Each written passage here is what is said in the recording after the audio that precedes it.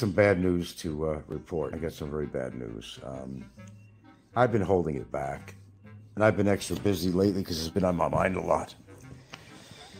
My brother passed away on March 8th, and I didn't know about it.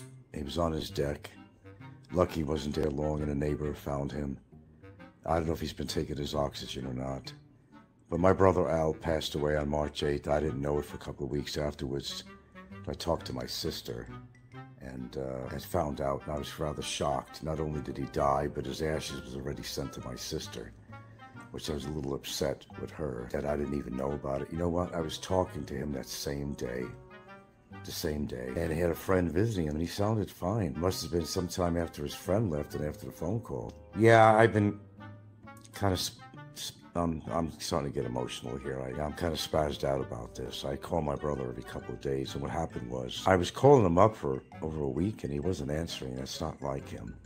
I thought maybe he's just not in the mood to talk to anybody, depressed, all his health conditions and all that. And anyway, something was wrong, and I left a note for my daughter to call my sister or something, or I finally called her and found out what really went on. Actually, a friend of his came by and wrote me. That's how I knew something was wrong, because someone came by to see me. She said, I don't understand. Something's not right. I don't see anything there. So I did check into it, and I talked to my sister. She stopped me after I'm starting to pose a lot of questions to her. And Frankie, Al died on March 8th. I said, what? Oh, fuck. I didn't know. I don't know why she didn't contact me somehow. Me and my sister don't get along, but she could have found a way to contact me. So all his problems are over. And my brother had a lot of problems. And probably the reason we didn't get along, I think he had an accident over 30 years ago. I think his temporal lobe is pretty fucked up, and it would make him moody or not thinking clearly. I think his moods were affected from that because he had a big gash on his head. And I think they did do x-rays and all that, did say something about his temporal lobe. But my brother did pass away on March 8th, and I've been, trying to hide it emotionally with my viewers the best I can.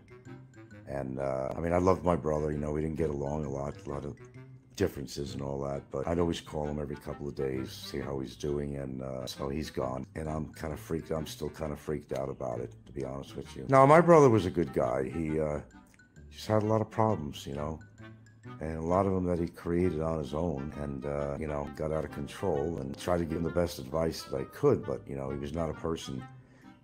He meant well to take my advice, and sometimes he did, but I think. And we don't have the autopsy yet. My sister's still waiting to get the autopsy report to find out exactly what killed him. Probably he wasn't taking enough oxygen. He's supposed to be on the oxygen all the time, but he wasn't always. And who knows if he fucked up his medicines, Yeah, thank you.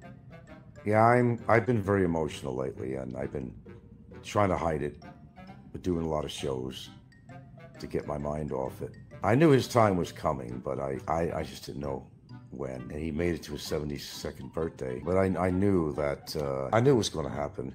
So his dog is I guess being taken care of by the neighbor, and I love Rowdy. If I lived closer, I'd take Rowdy in. Rowdy's up there in age. I'm surprised even Rowdy's living that long, to tell you the truth, That's another reason why I've been doing a lot of shows, because I've been trying to get my mind off this. I was very reluctant to say anything about it, especially on here.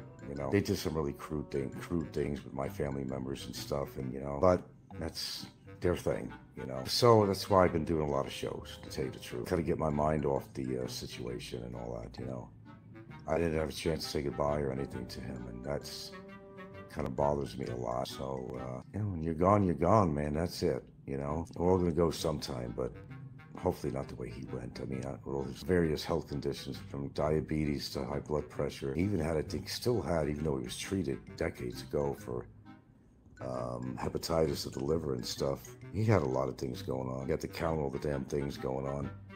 He had plenty, and I'm totally surprised that he made it to his 72nd birthday, to tell you the truth on this. He's a tough guy, I'll tell you that. I couldn't survive the things that he went through. So I got to give him credit for that. He was a tough old bird.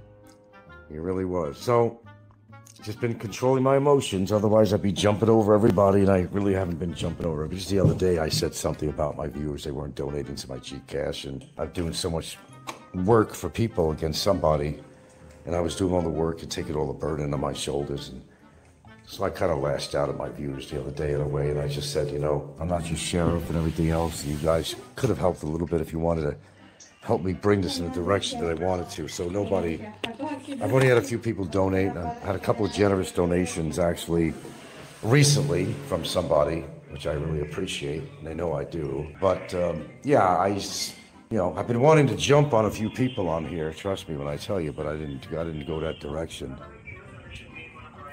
So I figured I'd just do a lot of shows. Yeah, that's kind of how I'm dealing with it. That's how I deal with some stuff. I want to get my mind off something, and I'd rather talk about a lot of different shit. And so I'm still very affected by it right now, very much so. I mean, you want to at least say goodbye to somebody, and what makes me feel even worse is that he died alone. His friend Rick was visiting him that same day. I talked to him the same goddamn day. He sounded like he was doing fine. It was sometime after that, because it was March 8th. Well, actually, it would be the 8th over there.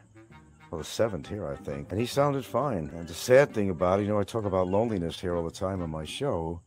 And, he had friends that would visit him now and then, but not on any regularity. He didn't have too many people to talk to on the phone other than his son and whoever else, and been me too. But there was nobody by his side when he passed on. And that's what makes me very emotional. I knew it was going to happen sometime, but that's what makes me very emotional about it, because that's why I'm so happy that I'm in a relationship, and a good one.